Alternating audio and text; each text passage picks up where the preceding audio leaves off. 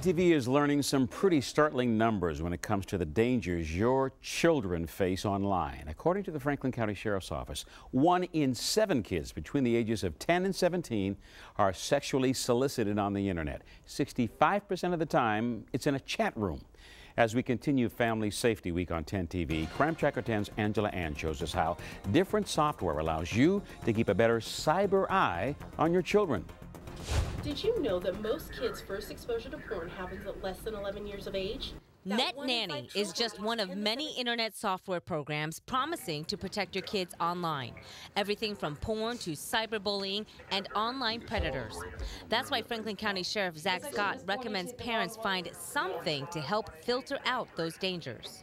And those dangers on that internet are no different than you dropping your child off at 3 a.m. down a dark alley.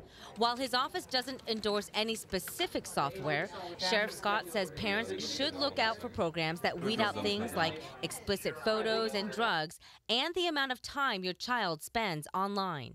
That's just to help augment some of your safety measures that you're putting in place.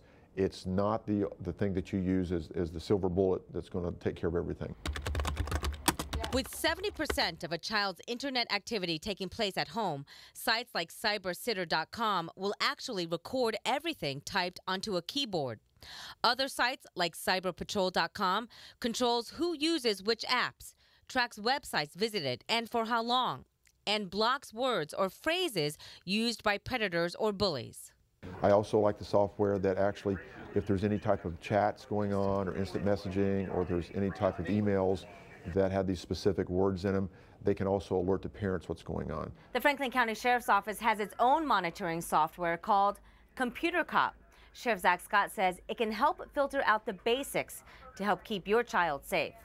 For Crime Tracker 10, I'm Angela Ann, 10 TV News. And Sheriff Scott emphasizes that parents must keep an open line of communication with their children, even ask them to show you how it works so you can be on that same page. And we have 75 copies of this Computer Cop software to give away.